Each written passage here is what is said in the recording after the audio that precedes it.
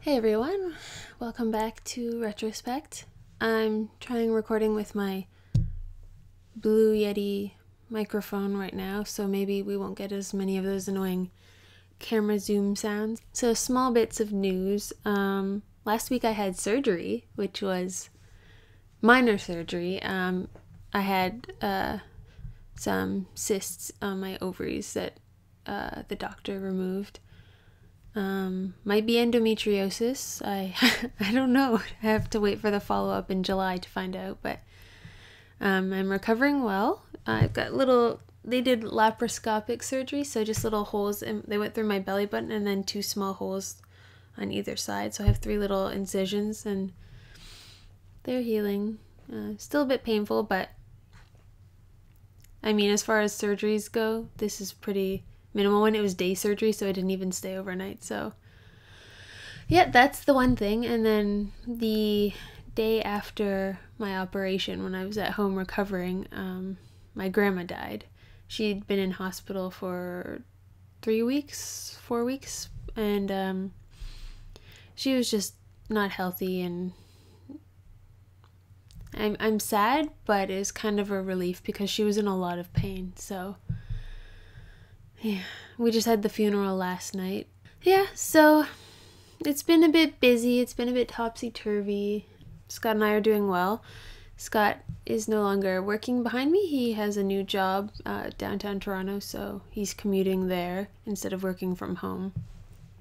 And I think he likes it so far. It's only been, it's been 3 weeks, but he took some time off when I had my surgery to help me recover, which was nice.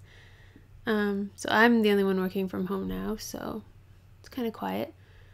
Yeah, so I thought I would just show you more pin trades that I've done. In theory, I'd like to make more videos around art again, but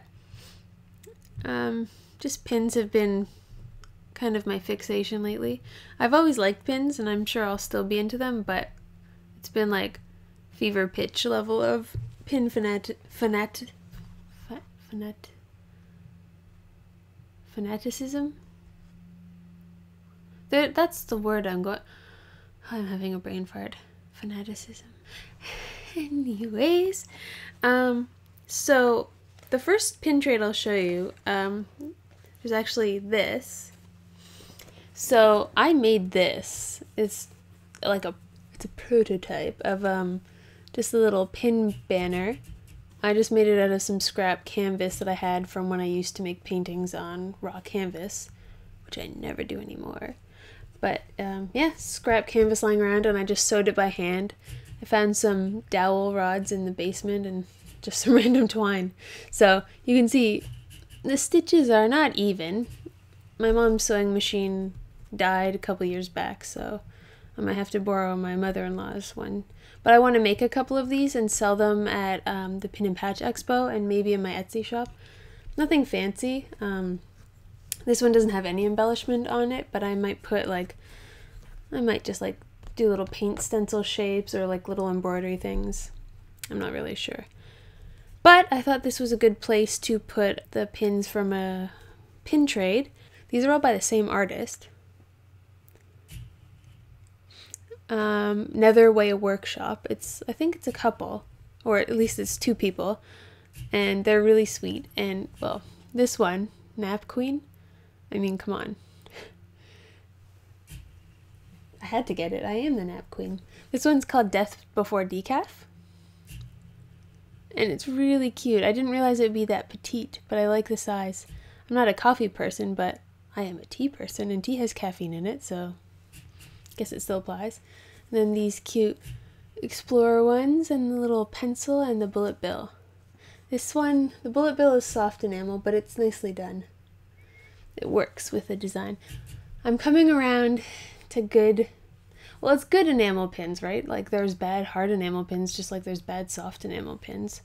So it just depends on how the artist works with the medium. Anyways, okay, so that's the first bunch. I'm going to try to be faster than previous videos. So here's my little bucket. I've got more pins to go through, so I'll go from the back. So I ordered this one from Illustrator Jake a while ago, and it took a while to get here. I think it came from England. I don't remember. But I've had my eye on this one for a while. The only thing is I didn't realize it was going to be this big. If I had seen it in person, I might not have gone for it as much because I think it would do better smaller, but it's still really cute and got lots of nice little details. The screen printing on the block and the piranha plant are nice, and I just like the mashup of Kirby and Super Mario. And the backing card is big and it's really pretty and nicely printed. The next grouping I'll show you is from Jojo Tamago, and she is in Singapore, I believe. And she recently released a series of 3 little dinosaur babies. And I traded for one of them. This guy is so cute. Just a little squishy guy. Yeah, nice, clean, elegant design. And then I saw she also had these 2, Nope Dog and Yeah Cat. And I like the bold graphic style, bright colors. I just thought they were fun and cute, so got those. I like the Yeah Cat's hat better, but I like Dog's better. But they're both really cute. Then I traded, oh, okay, so here's one's just a one-off. So I traded with Tokyo Shoujo. I think she's Canadian, but she lives in Japan most of the time. Yeah, I'm not entirely sure. But she traded with me for this really cute little cat. It's rainbow metal plated. And I don't know, it's like it's smooth. It might be epoxy coated. There's a bit of screen print. But it seems pretty flush. So I'm not sure if it's got epoxy to raise it up, because you can't do soft enamel, or you can't do hard enamel with the rainbow plating. That's what I've been told anyways. Turned out nicely. Yeah, and it's smaller than I thought. So the Illustrator Jake one is bigger than I thought it would be, and this one is smaller. But it's a little cutie. I like that one.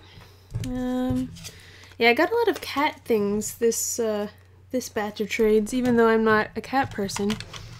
I still appreciate cute pins. These are a pin trade from a fellow Canadian. She's in one of my pin pods too.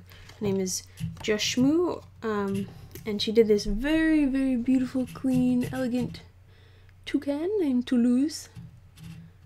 And as soon as I saw her mock-up for this pin, I was like, yes, I just love that bright blue and the simple, clean lines. And the backing card is beautiful. Lovely bright colors. And then I saw this on her, way back on her feed, and I thought, oh, such a little cute pupper. So I did get a lot of animal pins, dogs and cats, and toucans. So yeah, he's just a little black nickel buddy, very tiny and derpy and cute. He's a similar size to the cat, you'll see. And then this big boy, they could be in this world. Anyways. So those were from Joshmu. I don't know how she would pronounce it. Okay, next we have, I'll show you these ones. So they just came in the baggie. They're from a Kickstarter by Emuyu. I've gotten pins by her before. I think her name is Emily Her or something like that. Emu Her. So it was Evolutions stylized in sort of Japanese ceremonial robes or something. And this is Umbreon. I liked the design. And then each pledge came with a free pin. But I know she had a lot of trouble with her manufacturer. It was delayed a lot because the first batch of these ones especially looked like soft enamel. She was super disappointed. So it took a while to get them remade, and they were supposed to be hard enamel, so you can see they're hard enamel now. But yeah, a lot of tricky business with the manufacturer, but I don't ever like to say bad things, but I think this one turned out kind of poorly. It's just not It's not very clean, the lines aren't very crisp, and her design was beautiful, so I think in this case it might be the fault of the manufacturer. But I can understand not wanting to ask them to remake and remake and remake and delay it for your backers. That's a lot of stress. Plus, just like going through the tedium of trying to negotiate with your manufacturer. And a lot of the time, manufacturers will not want to remake designs because it's bad business for them. You know, they lose money every time they have to remake it. So they find ways to put artists off of things like that. So I'm sure she had a lot of stress going through those. But the designs were very beautiful. Okay, so moving on. Here's another trade from another Canadian. And she's also in my pin pod. One of my pin pods. And she did... well, I'll show these first. A trio of Zelda pins, which are just very nice, clean designs. She did 2 versions of the fairy in a bottle, one with blues and greens, but I was drawn to the pinks more. So we've got the little fairy in the bottle, and again, her backing cards are beautiful too. They're not, backing cards aren't a deal breaker for me, but I mean, I do appreciate nicely designed ones. So there's that boy, and then there's a nice little master sword. Shaped like a little sword. And I think this one might be my favorite of those 3, the Angry Cuckoo. And it's got screen printed black on the eyes and the beak. And it's really nice, clean little pin. Nice use of the gold metal, and the line work is really pretty. I think her style is really nice. So I like that one. And then I got this little Pikachu buddy. And he's super cute. But he's very cute and chubby. Okay, moving on. Okay, so this might be the last. Yeah, this is the last little bundle. So these are all from Studio Hagbee. And she's in the Philippines, and she's so nice. So she sent me, I just got these yesterday, this little package. And first of all, it's got more kitties. But they're just so cute, and the silk screening on the eyes is so nice. I think they're really cute. So I just had to get those. She also sent me some adorable little grumpy sloth stickers, which I'll have fun with in my planner. And then she's got this series of, I don't know what she's calling this series, but they're like procrastinators unite, like procrastinators artist pins. So this one is called The Laws of Procrastination. And there's lovely screen printing details, and I just like books, and I like book pins. Very pretty. She has 2 colorways, the blue and purple, and then she's got a red one, but I was drawn to the blue, and she said she only had seconds left, so she gave me seconds pins, but like very hard to tell where the flaw is. So that one's probably my favorite of this set, but they're all really nice. And this one is Deadlines Motivate Me, which is true. I do I do find that deadlines help me focus my thoughts a little better. Another pretty one. No silk screen details on that one, but doesn't really need them. And then the last one is, I'm sorry, I'm losing my voice. It's I'll Do It Later, Tomorrow, Next Year, Never. Sounds about right. And it's a little clock with sort of whimsical clouds and more silkscreen printing on the clouds. And they're a decent size too. Yeah, not too big, not too small. Very pretty little pins. Oh, and then I guess I should show you my pins. So I got my pins. These were a test of a new manufacturer, and they're my snacks pins.